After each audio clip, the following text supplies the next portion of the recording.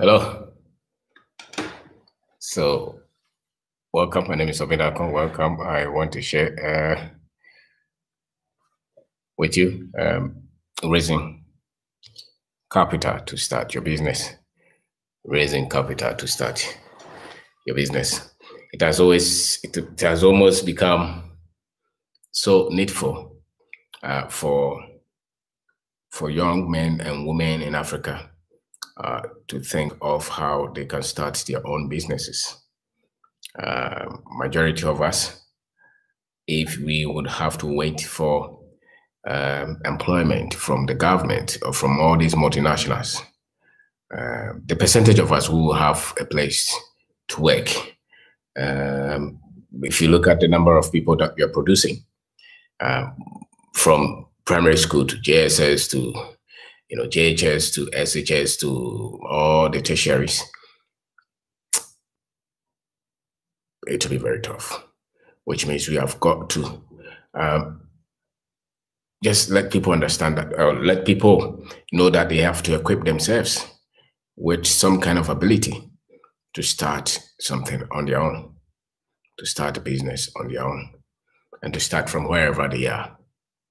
And so when we are writing all these nice documents about business, and when you read some of these nice business books all over, you will see how they start business. You saw the boys are there, a lot of them, they talk about they started from the garage and things like that. So, they will start, and then later they will bring somebody they call an investor who will come and push some money in, help them with the structure and systems, and then the next day you see that the business is expanding, especially those in the internet, in computer kind of businesses, software kind of businesses. The next day you see that they say that somebody has raised a lot of money for them. They will go through that, and the next moment you see them going for an IPO. They go to the stock market, raise a lot of money, and then it's a big company. That is a very nice example that you read in the books. In our country, the reality is that if you start business and you go to the traditional banks, listen, you want to start a YG point joint, and you write business plan and you go to commercial bank. I don't know. Or you go to any of these banks, I don't know. Or let's say you want to start a cassava farm. So you want to raise money from the bank or from angel investors. I don't know.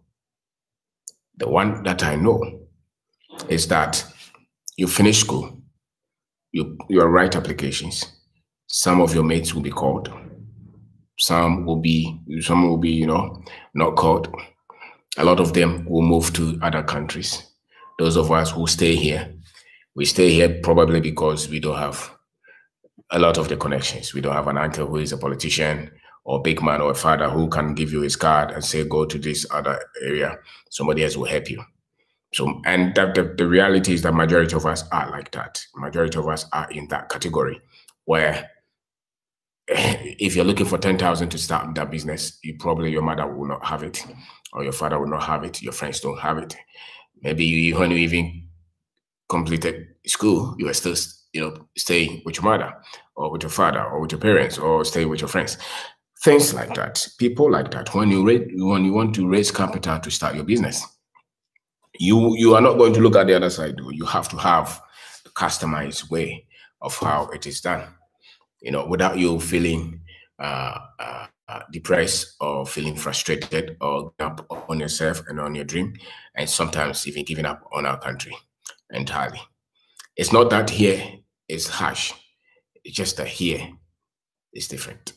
So if it's different, then you have to have the appropriate, something that appropriate technology. So what I would say is appropriate approach to how you have to go by things so that you can start yourself with that business. So ideal thing is that you complete school, You will write an application, they will call you for a job, you work, for 10 years, you're able to save some money, you want to branch and start your business. That's an ideal situation. How about you have completed school for 5 years and nobody has called you for anything? After national service, they ask you, the last day of the national service, they ask you, when are you going? And you didn't know where you were going, and you call, some of your friends are all connected somewhere, they're working. And you call anybody, you call everybody, and nobody is minding you. If you're in that situation, your equity or your capital is not money. Your capital should be the bigness of your dream, the largeness of that heart that you have. To say that I don't have much to start with, but I can see my future. You have to have that kind of mindset. Without frustrating, without regretting you going to that school to read that course, because a lot of the courses that they even give us in those universities, when you complete, you don't know what to do with those courses. That's the fact. Even the technical courses, when you complete, you still don't have the technical skill to produce anything with it. So most of us will come out of school and we can't produce anything. We can't produce anything with the school, and we don't even have any technical skill. So if you're coming to build, let's say, even a website, people will complete computer science and they can build a website. And it's not because they are ignorant. The course was not designed for them to come out and build a website. They will just show them some few things. Let's say you want to operate a lathe machine. You went to the class, went to the lab how many times? So what can you produce with what you have? If you have a degree, it's so likely that if you learn to produce anything, you learn it on your own. It will not come from the school, at least not the time that we're there. But the basic thing, the skill that you can have that a lot of people can easily learn is the ability to pick a product that has been made by somebody already and go somewhere to sell it. And for me, that is one of the best ways, to add to your tools that can help you to raise the so-called capital that you need to start a business. The fact that you can pick something and sell, whether it's a service or whether it's a product, the fact that you can pick something like that to sell. And so the energy that you have, the friends that you have, the connections that you have, the optimism that you have, the believability that you have, the fact that you think that you're not disadvantaged, for me, that is the capital. That is the capital that you need. And the other thing is you being able to go anywhere that you have to go to make sure that your dream of you building that business becomes a reality. That is a capital for majority of us. A lot of us will not have an angel investor or a bank give you a loan with a nice business plan. And even if they give you a loan, at what cost? At what cost would they give you that loan? And do you think that if you lose that loan, you can pay it back? It's a loan, it's not a grant.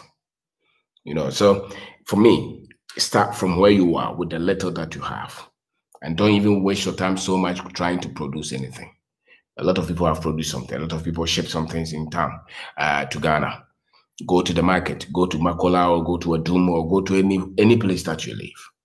Or go to the farm. Somebody has produced something from the farm. Somebody has produced something. Somebody has some small factory that they're producing. Somebody has a restaurant that they're producing something. Somebody is producing something. Can you start your business by just looking at how you can market those products? For me, if you have no skill, if you have no expertise, and you have no money and no connection, that is the best way to start the hustle.